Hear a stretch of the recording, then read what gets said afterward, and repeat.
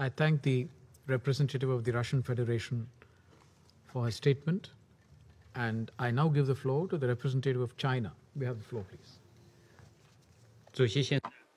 Mr. President, I thank SG Guterres for his briefing and welcome the presence of Ambassador Ahmed, permanent representative of Ethiopia, to this meeting. At present, the situation in Ethiopia is facing many challenges. Maintaining peace and stability of the country and ensuring peaceful coexistence of all ethnic groups is not only in the common interests of the Ethiopian people, but also vital to peace and the security of the Horn of Africa. It is also the goal that the international community makes joint efforts for.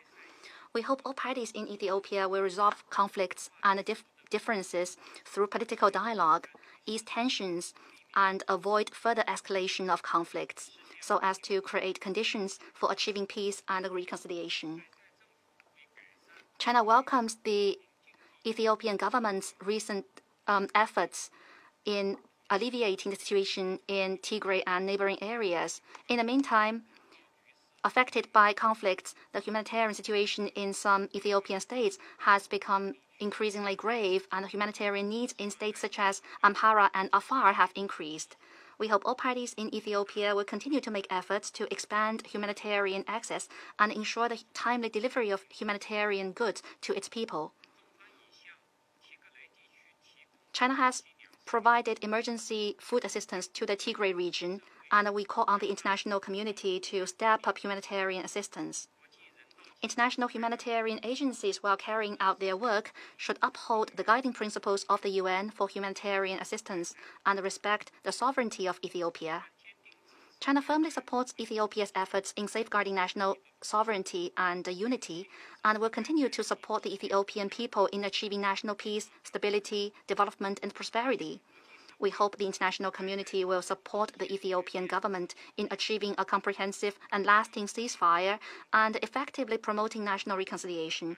China opposes interference by external forces in Ethiopia's internal affairs in the name of human rights and humanitarianism.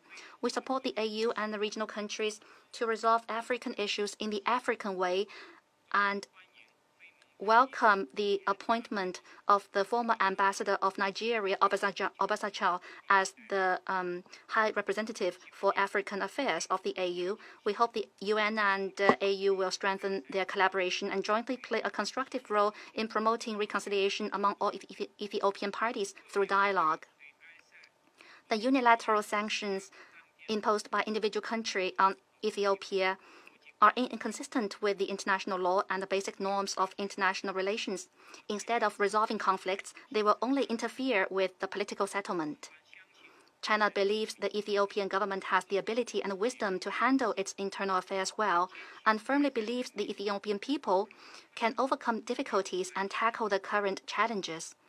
China stands ready to work along with the international community to support Ethiopia's commitment to national unity, restoration of stability, and achievement of development. Thank you, Mr. President.